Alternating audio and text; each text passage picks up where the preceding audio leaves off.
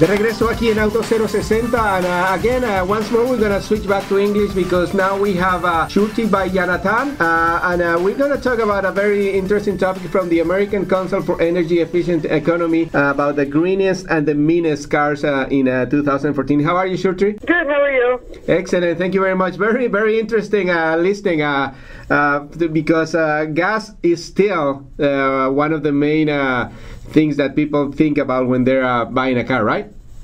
Yes, I think that's definitely the case in terms of how much they can save for consumers, yeah. And so can we go a little bit over the list? I see that the smart electric tops number one. No surprise there, I guess, because, or maybe yes, that the Toyota Prius, I guess, has been number one for years and years, but more competition is coming into that segment, right? Well, actually, if you look into our past rankings, the Toyota Prius is sort of tied pretty frequently with the Honda Civic natural gas vehicle.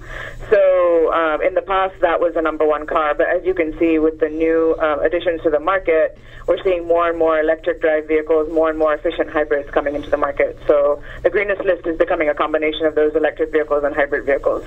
So in this case, the smart electric car is fully electric, and so no gas there, but the equivalent is like pretty amazing, right? That when you compare it to what would be like even the gas engine in that car, the same car with a gas engine. Well, you have to keep in mind that the Smart is a pretty small car.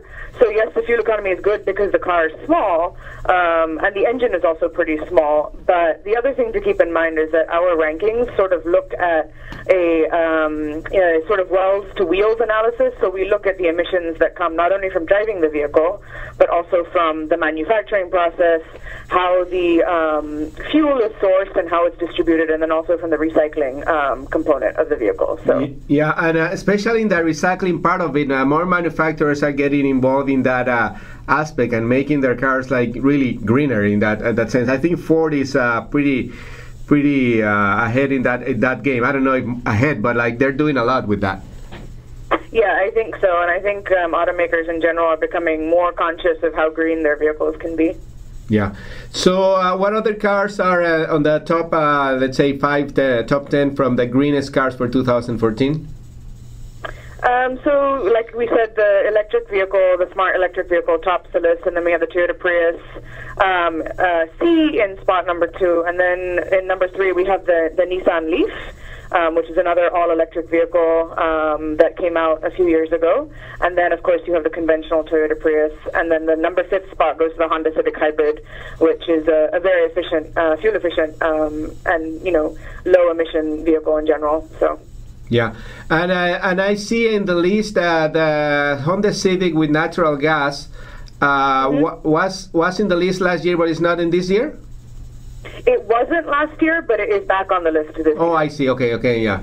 And that's an option that, unfortunately, for a lot of people, there's not enough infrastructure, right? I believe that the Honda Civic natural gas is limited for sale, I guess, in California and some other West Coast states. Yeah, that's definitely the case. So we're just finding that a lot of the natural gas infrastructure isn't keeping up with natural gas vehicle production. Honda has said that they want to try and make it an option for most drivers across the country, but until they can figure out sort of the infrastructure issue, I think you'll definitely find it minimize to people who can afford to fill up at home with these, self-filling stations, et cetera, et cetera. Yeah, a lot of technology that is way ahead of the rest of the infrastructure and laws. In the past segment, we talk about autonomous driving, and obviously the technology is way ahead of legislation and like what cities and governments are taking into it. But you told me that the score that the institute does, it goes from not only the car itself. So what is the American Council for Energy Efficient Economy? Who are you, for people who don't know? We're a small nonprofit that's based in Washington, D.C., that sort of advocates for energy efficiency and does energy efficiency research as a means to improve the economy. So, that it's in our name, the American Council for an Energy Efficient Economy. We sort of see energy efficiency as a means to, provide jobs, to provide customers with savings. And so that's the type of research that we do. Yeah, very interesting and very useful because, as you said, like some people, yes, the gas price is pretty important, but also there are concerned about or conscientious about other things, that how the cars are made and all that. So another car on the green list is the Mitsubishi Mirage, new for 2014, right? Yes, that's new, and it's the highest ranking non-hybrid vehicle on the list. So it's a traditional gasoline vehicle. Yeah. Am I missing the Mazda 3? Because with the diesel engine, because those cars have been very popular lately, and especially the new offering with the diesels. Do I see it on the list, or am I missing it? I guess I'm not. There are no diesel vehicles on the list this year. There are a number of manufacturers that have brought diesel vehicles to the U.S., including Mazda, and then I think the other big companies are all the European companies, so Volkswagen, Audi, et cetera, and they all generally do pretty well, but they still don't have a score high enough to sort of get them on the greenest list. And why is that? Because the new diesels, the old ones, people hate them because they were noisy, they were pollutant. You could see the black cloud behind the car. Why aren't diesels up there? There's some cars like the Mazda 3 in particular, the Mazda 6, and some Volkswagen, the GTI and all that. They're pretty good in terms of MPG, right? Yeah, it's pretty good in terms of fuel economy, and they can definitely compete with other, efficient conventionals and hybrid vehicles. It's just that because we look not only at fuel economy, we also look at emissions, and despite the fact that there are a number of, emission technologies that diesels have been including, they still don't do as well on the emissions front, in-use emissions front, as they do as some of the hybrid vehicles and the very clean gasoline vehicles do.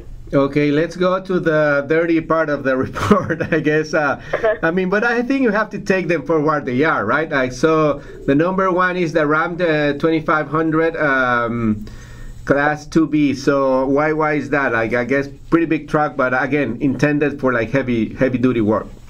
Exactly. So you can see that the meanest list is sort of a combination of these heavier light-duty trucks, but also, these big engine European sports cars. So, like I said, you have to take them for what it is. They're not everyone that's going to be buying these vehicles. And largely, these vehicles are on the list because, A, they're very, very heavy, and because we look at weight as part of manufacturing emissions. That's where these vehicles get docked down. And in general, their fuel economy is just not very great. So, for instance, we look at the Bugatti Veyron. It's an 8-liter, 16-cylinder engine, and it only gets 8 mpg in the city. So, you've got to take these cars for what they are. Yeah, it's a fantastic car, by the way. Yeah. I don't think there's a lot of power behind it, but when it comes to clean, that's, it's not exactly clean. No, absolutely. No, and again, I think, for example, I always make that example of the Hummer. When it came out, I think it got a very bad reputation for what it was. A military vehicle adapted to civil life, but and at the time where the Prius was coming out, so the comparison was pretty bad for them, but it was a great car. Yeah, fair enough, exactly, and it depends what you're looking for at the end of the day. So if you are looking for a high-powered vehicle, then you'll go for one of these guys. But if you're thinking sort of on the lines of how can I be cleaner in the environment, then that's where our list comes into play. So excellent. So what other cars we have less than a minute, but can you mention a couple more cars in the dirty side of it? Sure. Like I mentioned, the Bugatti Veyron is on there. Again, the Bentley Mulsanne is on there. There are a couple of Mercedes vehicles, the G63 AMG and the G550. And you can also see that there are a couple of Ford vehicles, the Ford E150 wagon and the Ford Expedition flex fuel vehicle are on there. So excellent. Shuri Bayanathan from the American Council for Energy Efficient Economy. Thank you very much for your time and information. Where can people find more information about it? If you go to our website, www.greenercars.org, you can see sort of the key highlights, and then you can also buy a subscription for all our rankings. Excellent. Thank you very much, Shuri. Esta fue la edición de esta semana de Auto 060. Los esperamos muy pronto. Vamos a viajar al Auto Show de Chicago, donde le vamos a traer todas las novedades desde la ciudad de los vientos. Yo soy Javier Mota y esto es Auto 060. Este programa fue una producción de National Latino Broadcasting.